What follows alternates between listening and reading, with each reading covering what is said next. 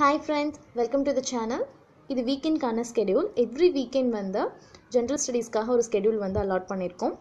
Start from 12th சமச்சீர் bookல இருந்து 6th சமச்சீர் books வரைக்கும் இருக்கு. Book back questions வந்து entire videosல வந்து கவர் பண்ணலாம் அப்படின ஒரு ஐடியா. என்னென்ன டாபிக்ஸ் வந்து கவர் பண்ண போறோம் அப்படினா Polityல இருந்து ஸ்டார்ட் பண்ணி சயின்ஸ் வரைக்கும் நாம வந்து ஃபுல்லா book back questions வந்து கவர் பண்ண போறோம். At the same time இதுக்கான post related important questions, important year questions எல்லாமே வந்து Instagramல வந்து போஸ்ட் பண்ணப்படும் every weekend. இன்ஸ்டாவோட லிங்க் வந்து டிஸ்கிரிப்ஷன்ல இருக்கு. அதை யூஸ் பண்ணி ஜாயின் பண்ணிக்கோங்க. இப்போ வந்து நிறைய சேனல்ஸ் வந்து அவைலபிள். நம்மளுக்கு ஒரு புக்ஸ் எடுத்து ஃபுல்லாக வந்து சூப்பராக எக்ஸ்பிளைன் பண்ணுறாங்க. நீங்கள் ஒரு சேனலை ஃபாலோ பண்ணுறீங்க அப்படின்னா அதோட யூட்டிலைசேஷன்ங்கிறது வந்து குவெஷன் மார்க் தான். நீங்கள் எவ்வளோ படிக்கிறீங்களோ அந்தளவுக்கு நீங்கள் அதை அப்ளை பண்ணி பார்க்குறது தான் வந்து உங்களோட ப்ராஃபிட் இருக்குது. ஸோ வந்து ஒரு குவெஷன் படிக்கிறீங்க, ஒரு லெசன் படிக்கிறீங்க அப்படின்னா அதை வந்து குவெஷனாக சால்வ் பண்ண ட்ரை பண்ணுங்கள். மோஸ்ட்லி புக் பேக் குவெஷன்ஸ் கவர் பண்ணுங்கள். அதுக்கப்புறம் இயர் குவெஷன்ஸ் எடுத்து பாருங்கள். இது வந்து எக்ஸாம் டைமில் ரொம்ப யூஸ்ஃபுல்லாக இருக்கும். இப்போவே நீங்கள் வந்து இது எல்லாமே படிக்க ஆரம்பிச்சிட்டிங்க அப்படின்னா எக்ஸாம் போகிறப்போ ஒரு ரிவைஸ் மட்டும் நம்ம பண்ணால் போதும். இல்லை எக்ஸாம் டைம் தான் நான் படிப்பேன் அப்படின்னா ஹரிபரியாக இருக்கும். நமக்கு கான்செப்ட்ஸ் எல்லாமே வந்து மறந்துடும். இந்த மாதிரி சின்ன சின்ன இயர்ஸ் வந்து மறந்துடும். ஸோ வந்து இப்போ இருந்தே படிக்க ஆரம்பிங்க. ரொம்ப யூஸ்ஃபுல்லாக இருக்கும். So kindly support us. 12th standard சமச்சீர் book Polity lesson 1 Constitution of Indiaல இருக்க book back questions பார்க்க போகிறோம்.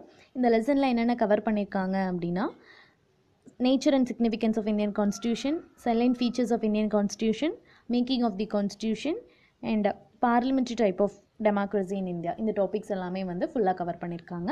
நம்ம இப்போ டேரெக்டாக புக் பேக் கொஷின்ஸ் போய்க்கலாம். இந்த யூனிட் இன்னும் நான் ப்ரிப்பேர் பண்ணலை அப்படின்னு நினைக்கிறவங்க இதை ப்ரிப்பேர் பண்ணிவிட்டு வந்து புக் பேக் கொஷின்ஸ் வந்து அட்டன் பண்ணுங்கள். First question, among the following was the chairman of drafting committee of Indian constitution. 4 options given. அதிலிருந்து யார் வந்து chairman of drafting committee இருந்தாங்க அப்படின்னு தான் question. ஆக்சுவலாக வந்து first option வந்து Rajendra Prasad, second C Rajagopalachari, third Tej Bahadur, last option வந்து பிஆர் அம்பேத்கர்.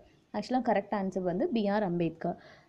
இந்த டிராஃப்டிங் கமிட்டியில் நிறையா மெம்பர்ஸ் வந்து இருந்திருக்காங்க. அதில் நோட்டபிளான மெம்பர்ஸ் யார் யார் அப்படின்னா doctor PR Ambedkar, sir அல்லடி Krishna Iyer, PN Rao Mukherjee, Syed Mohammed சையதுல்லா. இவங்கெல்லாம் வந்து ரொம்ப இம்பார்ட்டண்டான பர்சன்ஸ் இன் டிராஃப்டிங் கமிட்டி. செகண்ட் கொஷின் என்ன அப்படின்னா இந்த contest of India which one of the following principles are implied institutionally in the parliamentary government? First option வந்து members of cabinet or the members of parliament. கரெக்டான option.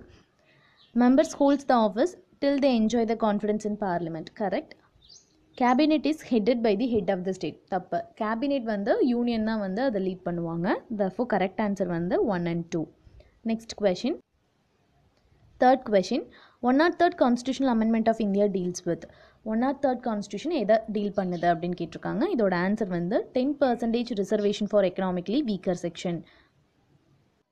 First option goods and சர்வீஸோட amendment வந்து 101 amendment of constitution 2017. Whereas reduce the age for voting rights from 21 to 18 வந்து 61st amendment 1988. Next question, fourth one, how long did the Constitution Assembly take to finally pass the constitution? எவ்வளோ time எடுத்துக்கிட்டாங்க ஃபைனலாக கான்ஸ்டியூஷனை pass பண்ணுறக்கு அப்படின்னா about 3 years since December 9, 1946. Next question, when was the Madras state renamed Tamil Nadu? Madras வந்து எப்போ Tamil Nadu rename ஆச்சு அப்படின்னா நமக்கு தெரியும் நல்லாவே 1969.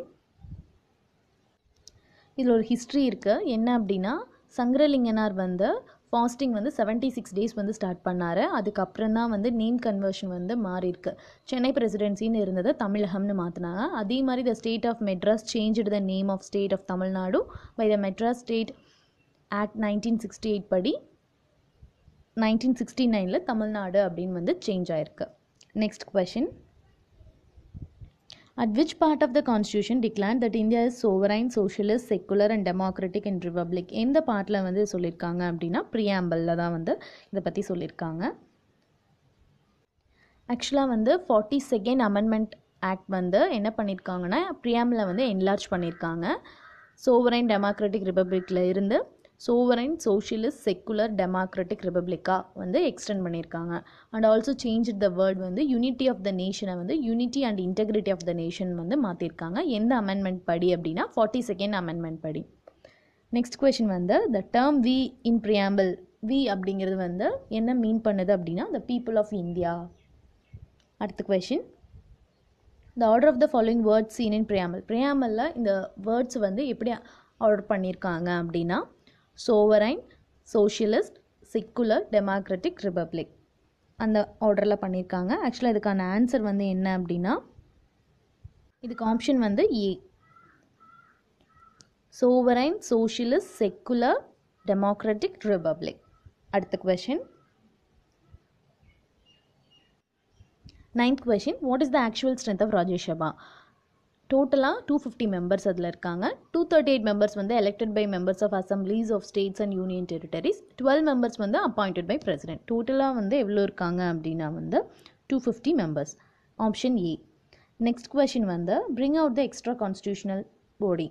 எக்ஸ்ட்ரா கான்ஸ்டியூஷனல் பாடி எது அப்படின்னா பிளானிங் கமிஷன். இந்த மாதிரி நீங்கள் ஒரு கொஸ்டின் எடுக்கும்போது அந்த பிளானிங் கமிஷன் எப்போ ஸ்டார்ட் பண்ணாங்க, அதோட சேர்மன் யார், அந்த மாதிரி எல்லா அந்த ஆப்ஷனில் இருக்க 4 இதுக்குமே வந்து நீங்கள் ஆன்சர் ஃபைண்ட் அவுட் பண்ணிக்கோங்க. அது ரொம்ப யூஸ்ஃபுல்லாக இருக்கும். இதுக்குன்னு ஒரு 1 hour ஸ்பெண்ட் பண்ணுங்கள். ஒரு 1 hour ஸ்பெண்ட் பண்ணி ஒரு 10 questions எடுக்கிறோம் அப்படின்னா அந்த 10 questionஸ்க்கு 4 ஆப்ஷனுக்கான ஆன்சரையும் வந்து ரெஃபர் பண்ணுங்கள். அப்போது இன்னும் நிறைய ஐடியாஸ் கிடைக்கும் நமக்கு.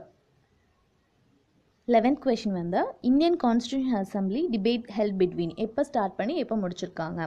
9th December 1946 ஸ்டார்ட் பண்ணி 24th January 1915 கம்ப்ளீட் பண்ணியிருக்காங்க. முன்னாடியே நம்ம பார்த்தோம் இது வந்து எப்போ ஸ்டார்ட் ஆச்சு, எவ்வளோ இயர்ஸ் போச்சு, about 3 years, start from 9th December 1946 அப்படின்னு பார்த்தோம். அதே கொஷினா அது வந்து எப்போ கம்ப்ளீட் ஆயிருக்கு அப்படின்னா 24th January 1950 வந்து கம்ப்ளீட் ஆயிருக்கு. Next question, Rajya Sabha is also called as. ராஜ்யசபாவை நம்ம என்ன சொல்லுவோம் அப்படின்னா கவுன்சில் ஆஃப் ஸ்டேட்ஸ்ன்னு சொல்லுவோம். இதே லோக்சபாவை வந்து பீப்புள் ஹவுஸ் அப்படின்னு நம்ம வந்து சொல்லுவோம். கவுன்சில் ஆஃப் ஸ்டேட் தான் இதுக்கு ஆன்சர். Next question,